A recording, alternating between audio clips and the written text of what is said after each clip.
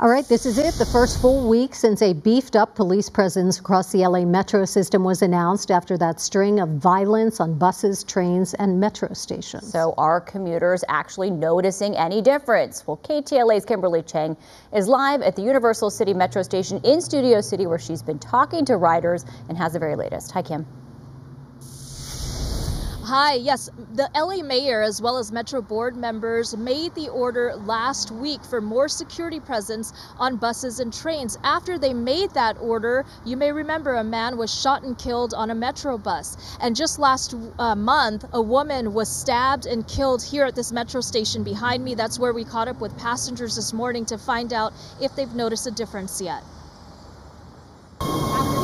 Our cameras spotted two security officers near the platform at the Studio City Universal City Metro Station and multiple patrol units in the parking lot.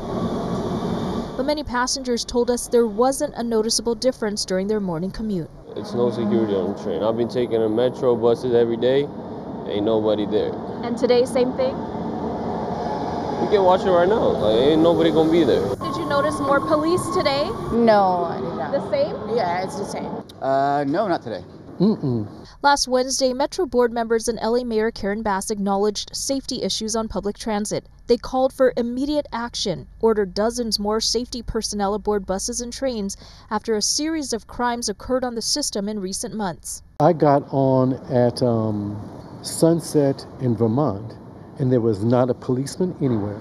One rider told me he was attacked by a stranger back in March. He took out a knife. He's like, "Oh, you don't want to shake my hand this time?" And as I was like, "Well, I don't want no problems," he tried to stab me, and I tackled him, and I tried to like restrain him, and he tried to stab me, but instead of stabbing me, he got my finger right here, and he gashed me. As the security for the metro station just stood there and looked. He says he fought back and the guy left. He didn't report the incident. What do you think needs to change? Maybe she needs to come down here and see what's going on. Get on it. And thank you to the mayor. But get the people doing what they're supposed to be doing. Some riders say they have noticed more security presence, and it makes them feel safer.